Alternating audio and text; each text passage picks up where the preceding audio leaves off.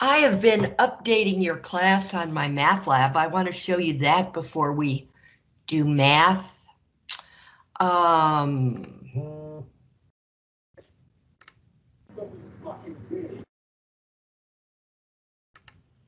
hello, whoever came in.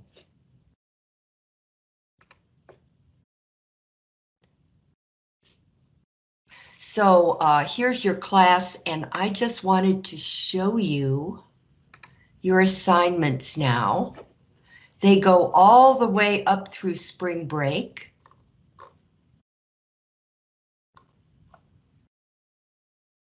Okay, that's not all. We still have another 4 weeks after that.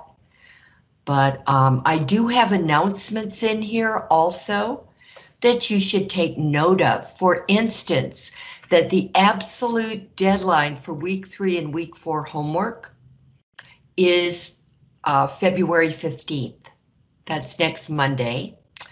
And that another administrative drop is coming for people who are not being productive.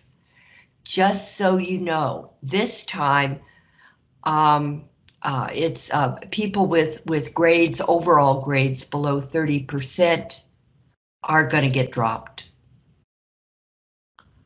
So something to think about. You want to get your grade point average up.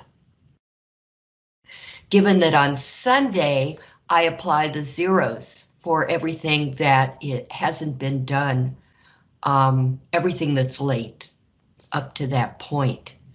So just so you know, and then there's another big announcement. Oh yeah, I haven't finished with the practice exam and exam 2. Okay, but there they are on the schedule. And an announcement, a big announcement. Yes, spring break starts March 21st. Something to think about. It's March 21st through March 28th. So, yeah, I think I have everything in order except I'm up to, I believe I am, yeah, I'm through week 11 and I'm about to start week 12, which is another test week. That'll be your exam 3. And then 4 weeks after that will be the final exam. So all we have to do is live through this ice storm. And it's not a bad one. Not like 10 years ago or whenever it was, when it was just horrible. Okay, all right, but let's get to work. Let's see what we're doing on Monday, the 15th.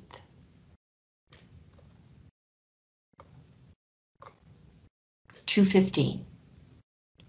We're going to be doing word problems.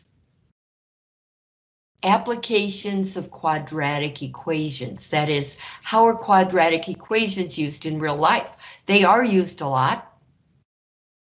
Okay. And then we're going to be going on to rational expressions. We're going to start at the intermediate algebra level, and we're going to spend a week there. And then we're going to move to the college algebra level of what rational equations really are, and rational functions, and all of that. And then it's going to be time to start working with practice exam 2, which I have not written yet. So it's passworded. So sneaky people can't get into it. Okay.